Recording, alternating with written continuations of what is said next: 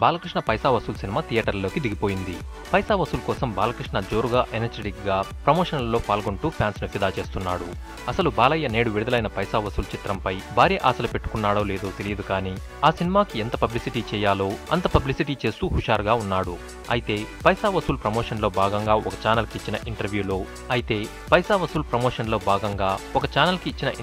బాలకృష్ణ ఇండియాలోని నటీనటులు రాజకీయ రంగ ప్రవేశంపై మాట్లాడి సంచలనం అయ్యాడు. రాజకీయాల్లో సినీ నటులు రాణించాలంటే అంత సులభం కాదని చెప్పిన బాలయ్య అలా రాజకీయాల్లో ఒక సినీ నటుడు రాణించడం ఒక్క ఎన్టీఆర్ వల్లే జరిగిందని చెప్పాడు.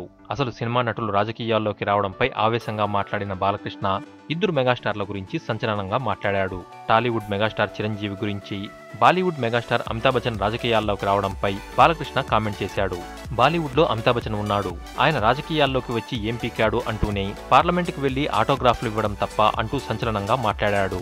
అలాగే టాలీవుడ్ మెగాస్టార్ చిరంజీవి గురించి మాట్లాడుతూ చిరంజీవి రాజకీయాల్లోకి వచ్చి ఏం చేశాడు అంటూ ఆవేశంగా మాట్లాడాడు. సినిమా నటులెవరూ రాజకీయాల్లోకి రావద్దంటూ హెచ్చరించాడు.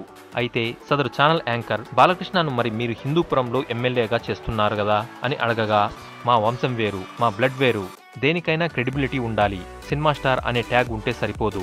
అలాగే వేరే హీరోలు సినిమాల్లో చెబితే అది డైలాగ్, కానీ నేను మాట్లాడితే మాత్రం సినిమాల్లోని డైలాగ్ కాదు, అసలు నేనేం మాట్లాడాలనుకున్నానో అది స్పష్టంగా మాట్లాడతా అంటూ దడదడలాడించేశాడు.